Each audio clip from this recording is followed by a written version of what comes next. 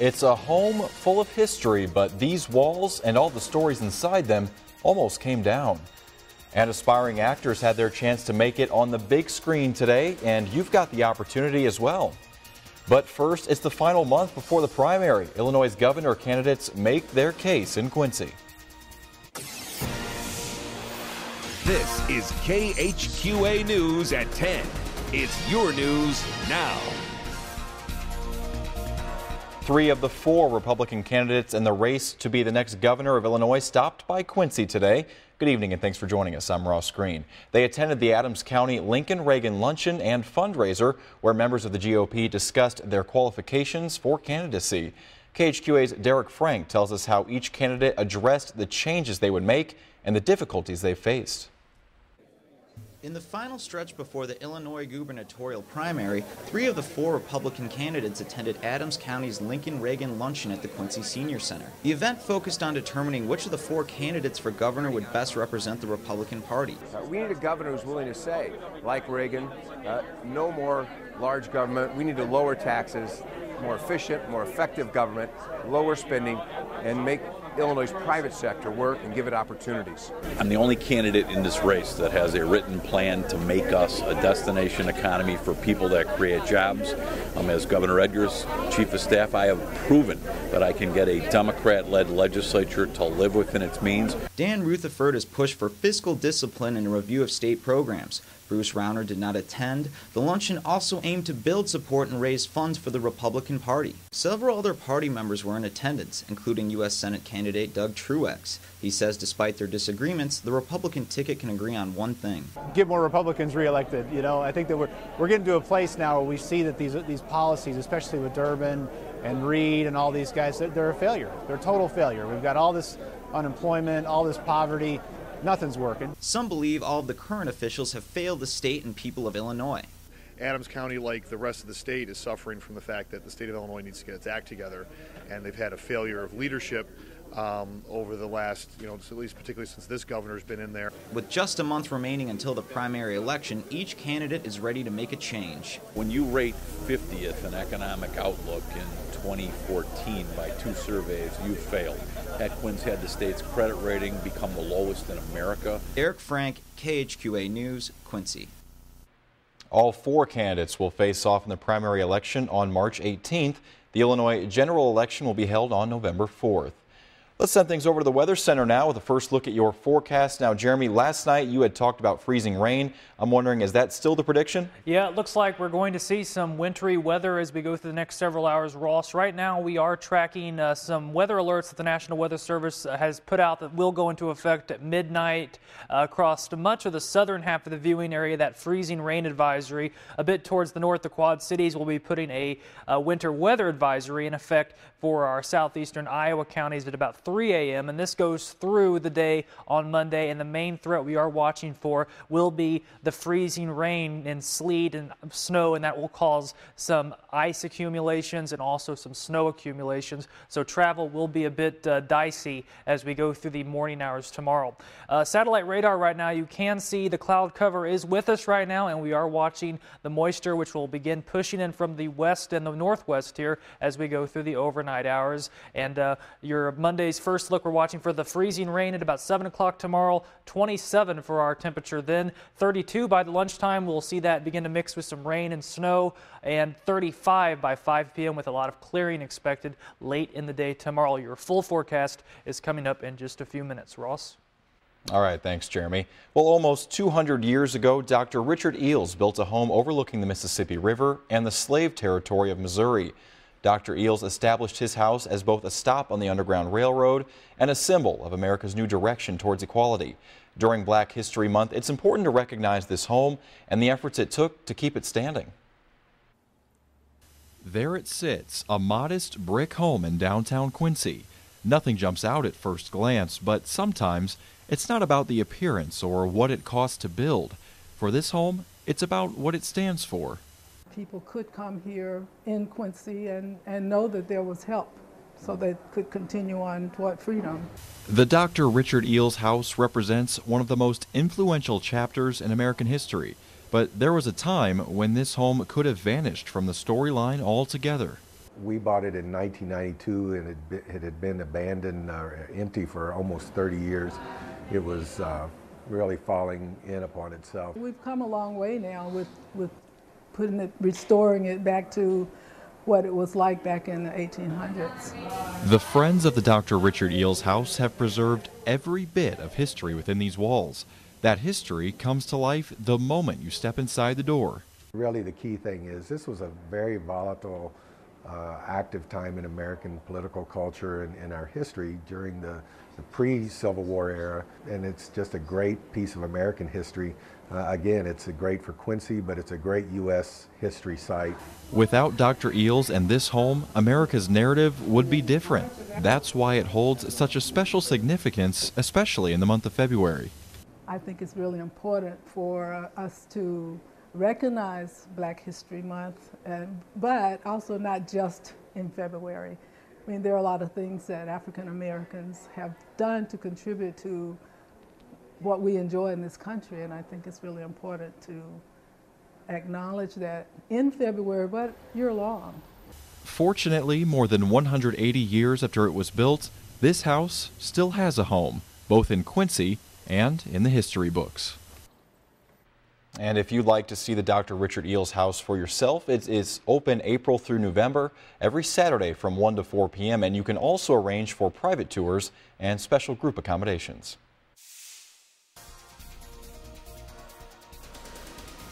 Obesity is an epidemic. I'm Sheila Gray. Coming up in my Family 411 report, I'll take you inside training for doctors to see how they're preparing to fight obesity bias in medicine.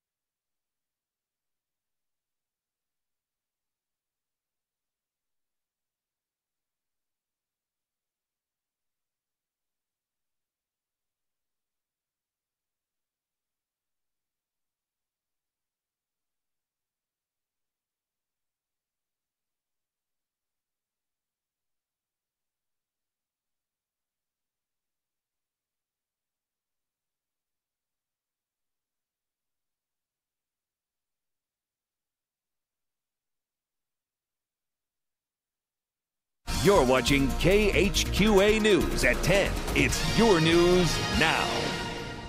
Well, it's one of the most popular sports in the world, but it may not ping your radar when trying to guess what it is. I found out that it also has a pretty strong subculture right here at home.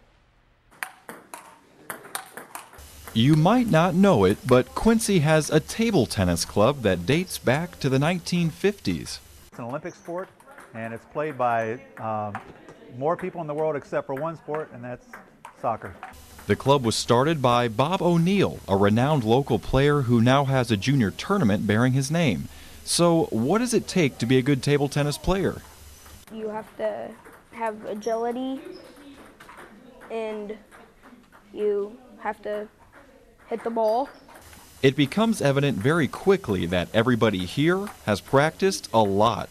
Make no mistake, this isn't ping pong, it's table tennis. There's footwork, there's quickness, there's athleticism, everything any other sport would have, but the club is about more than the tournaments and matches too. It's about getting better and learning to play the sport, and when you're down here in the club and you want to play, you're usually playing people closer to your ability, and then if you want to challenge yourself to play someone who's better than you, then you can always improve your game. Whenever we're in a tournament and I don't get a trophy, I just keep practicing and practicing, trying to, every year I'm keep getting better, and I'm trying to win the trophy. And in these matches, there's plenty of competition to go around.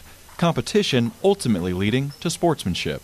We just love to see what we can do to promote the sport and give other people a chance to play at a high level.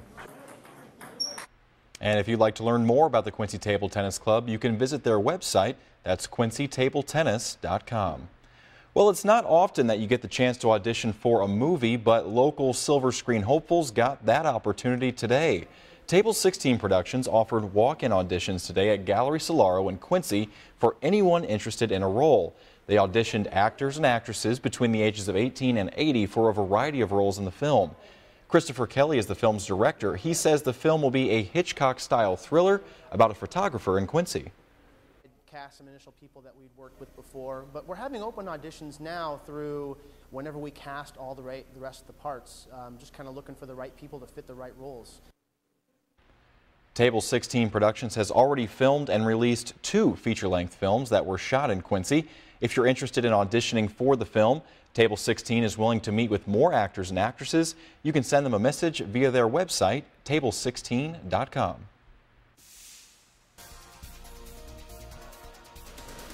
Well, we've got the chance of some freezing rain in our forecast, and that will be pushing into the area overnight. Your full forecast in 2 minutes.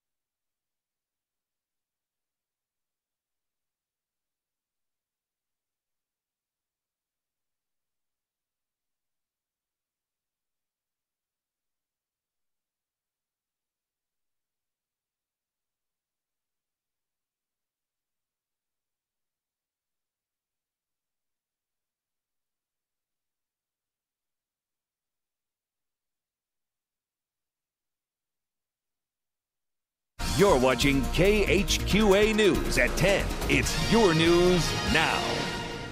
More than a third of American adults are considered obese, and just a few months ago, the American Medical Association began recognizing obesity as a disease.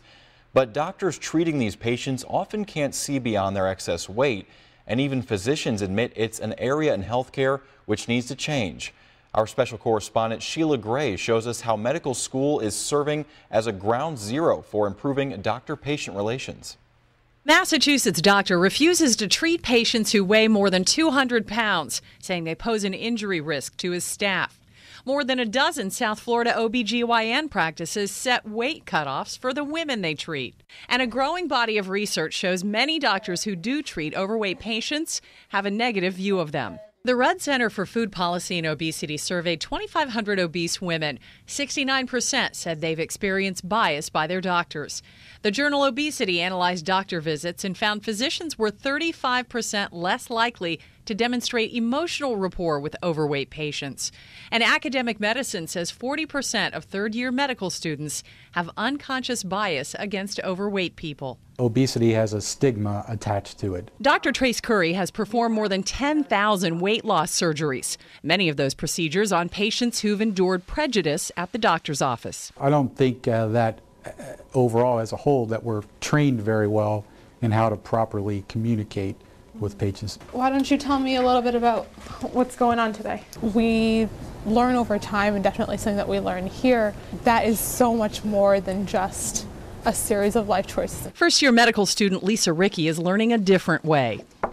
There are any number of social, economic, family circumstances that play a role. Biases that we may have been brought up with can play out in the exam room. The medical colleges at George Washington University, Wake Forest University, and the University of Cincinnati are among several around the country raising students' awareness about their own attitudes here before they're in the exam room. If you've offended a patient, they're either going to not come back or they're not going to follow your recommendation.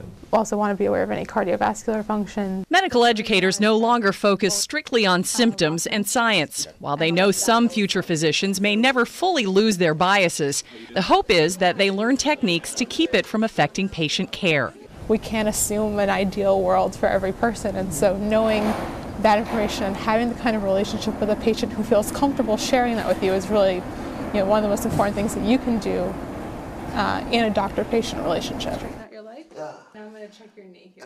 It's not just medical students tackling this sensitive issue. The American Medical Association says thousands of health professionals, mostly physicians, have taken a free online course focusing on obesity bias offered by Yale University. Now, your exclusive 7 Storm Team forecast. Well, we have mostly cloudy skies out there right now on the Sleep Tight Skycam looking towards Broadway here in Quincy, but those clouds will be producing some wintry precipitation as we go through the next several hours, and your weather headlines show that freezing rain expected to develop as we go through the overnight hours, and that will lead to some icing, and we could also see that mixed with some snow, and there could be some minor snow accumulations as well, especially to the northern half of the viewing area, but all that will be clearing out pretty rapidly as we go through the evening hours and afternoon hours tomorrow. But much warmer temperatures are going to be on the forecast as we go through the next couple days after that, nearing midweek. So outside right now, these are a look at the weather alerts that the National Weather Service has scheduled. They actually go into effect here for the southern half of our viewing area at about midnight. Some of the counties to the north, they go into effect at 3 o'clock in the morning. And the purple, that is the freezing rain advisory, and the orange is the winter weather advisory. And there's really no difference between the two. We could, at least for the forecast offices, they have issued them for the freezing rain, and we are talking about the freezing rain and some snowfall totals, especially as you go up towards the north. And as we check out a look at the current air temperatures right now in Quincy, 23 degrees, 25 on up towards the north in Keokuk, and 25 out towards the west in Kirksville. And these temperatures are going to be on the rise as we go through the evening hours and overnight hours, as we have some southerly winds pushing in, and that will bring warmer temperatures at the surface, but they will still be just below freezing to support this freezing rain. Satellite radar imagery shows mostly cloudy skies right now across the entire tri-state region, and we are watching the moisture off towards the north, which will begin to push in, and you'll see that here on our forecast in motion. We'll watch this begin to develop across the tri-states. This starts at 11 o'clock tonight, so I think this might be putting in ahead just a a tad too early, but nonetheless, we will be watching this start up here sometime through the overnight hours. And we put this into motion. You can see pretty much engulfs the tri-states by 5 o'clock in the morning with the mixed precipitation, freezing rain, and sleet. And watch this as we go through the day. Some of this may turn over to more snow across the northern half of the area, but then we do have warm air coming in from the southwest, which will turn it over to some rain in some areas before it quickly dissipates as we go through the evening hours on Monday and we clear things out nice and sunny just in time for your Tuesday with some warmer temperatures expected. Temperature forecast, you'll see these come up to the 30s here across 9 o'clock tomorrow morning, and we're in the mid 30s by the noon hour on Monday, and then we watch these temperatures go back down into the 20s for overnight lows Monday night into Tuesday. So 23 tonight, temperatures will be rising throughout the night, freezing, rain, a southeast wind at 10 to 15. Tomorrow, the morning wintry mix, I think it will mainly stay in the morning, and then as we go through the next several days after that, it will clear out on Monday through the afternoon hours, and as we get through Tuesday, mostly sunny skies before we see much warmer temperatures in time for Tuesday, Wednesday, and Thursday. But the only caveat to that is that we will have the thunderstorms beginning to develop.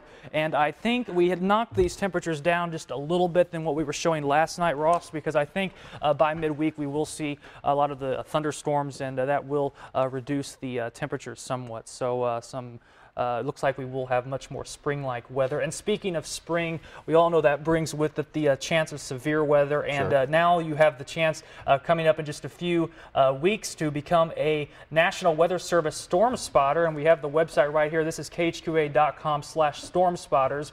On Tuesday, March 3rd, the St. Louis National Weather Service Forecast Office will be coming to John Wood Community College's auditorium. And during the visit, you'll be able to become certified. It's completely free, and you also have the chance to win a storm shelter if you're in attendance, and the 7 Storms team, me, Tegan, and Mike will all be there, and we hope you'll be able to turn out for that event, and you can log on to khqa.com/stormspotters for all the details on that. And always very popular, a lot of good information to learn there, I understand. Yeah, it's very good. I mean, even if you don't use the information to really, do storm spotters, it's just, it's just good information to have, just to be prepared when we do get into this severe weather season. All right, thanks, Jeremy. Stick around after the break. Will Wilson joins us for sports with a look ahead to playoff wrestling. That's up next.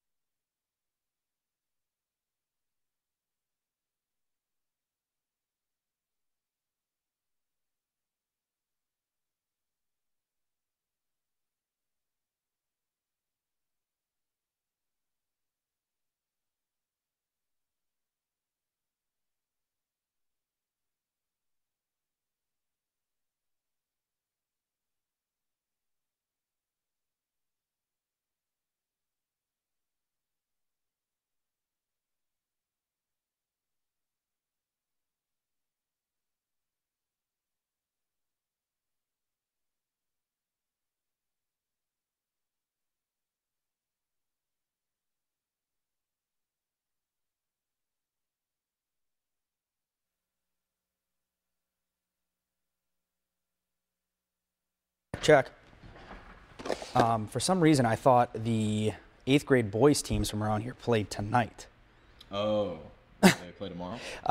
Thursday. Oh. Yeah. So, okay. Thank you, sir.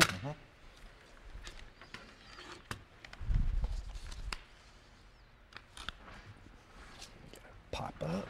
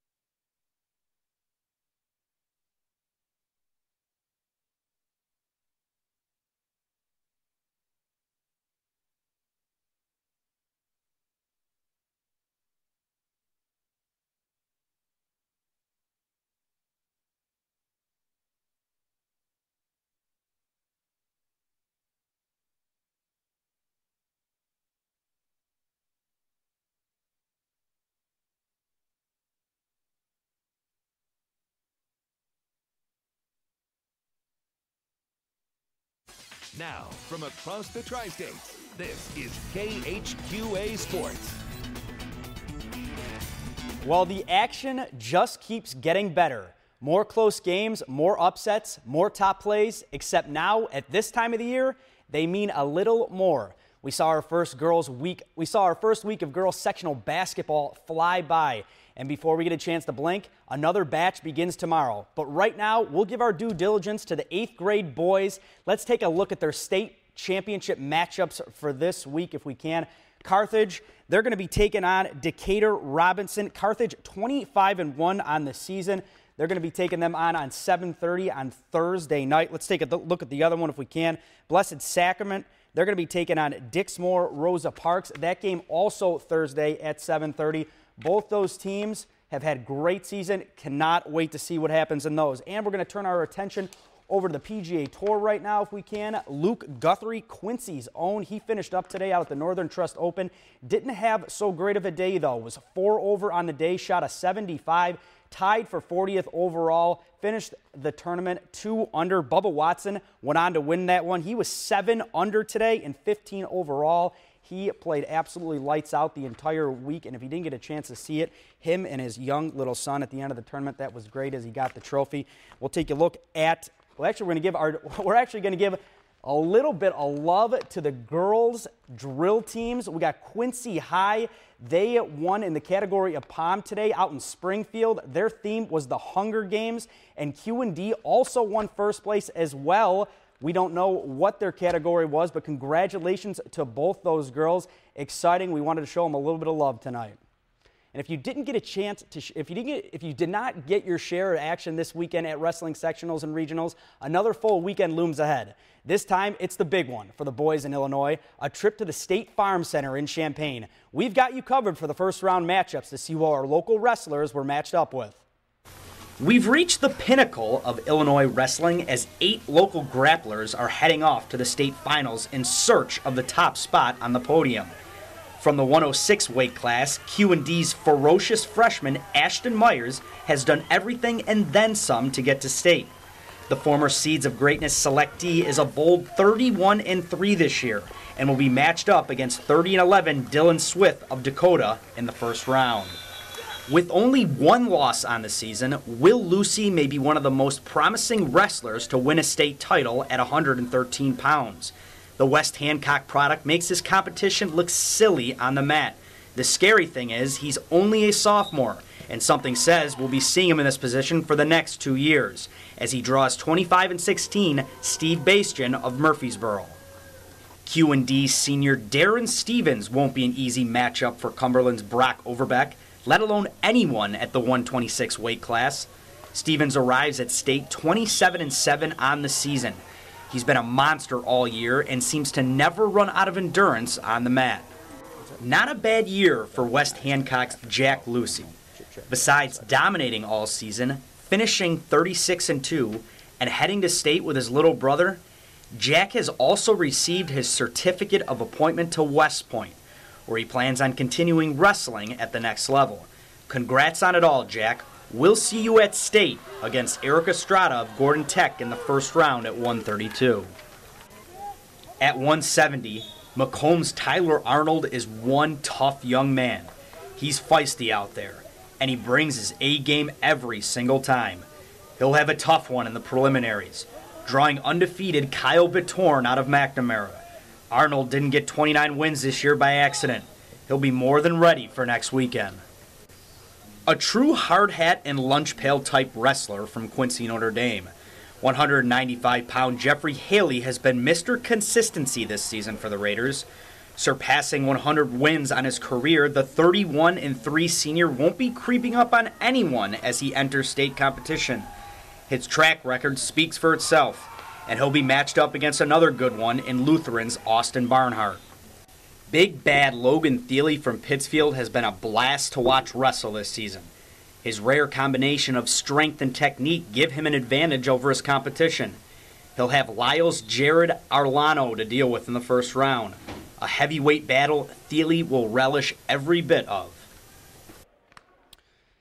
and a few more local wrestlers heading off to state that we could not get in there. Jared Strabe, QHS, 42-7 on the season. He's going to be going up against Dalton Olson, who's 40-4 of Glenburg East. Also, we have Martin Arduino from Beardstown, 35-9 on the season, taking on Nate Josa, undefeated out of Oriana. And Daniel Guzman, also from Beardstown, 22-8 on the year, taking on Keegan Gardner of Frankfurt, 36-5 on the season. So a lot of great matchups, a lot of interesting stuff. It's going to be exciting out. It's going to be exciting out there in Champaign. So we're really excited. And when we get back, we'll find a look at weather.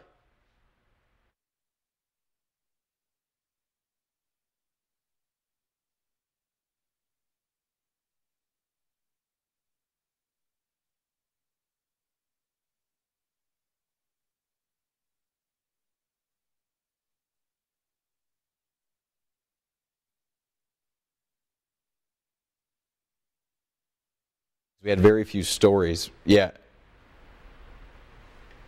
Okay. Is that a huge issue, or you can... Okay. What program are we cutting into right now? Ugh. Okay. Oh, I gotcha. Okay. Okay. Yeah, sorry about that. It was just a strange night. I was short last night and heavy tonight. I can't get anything right.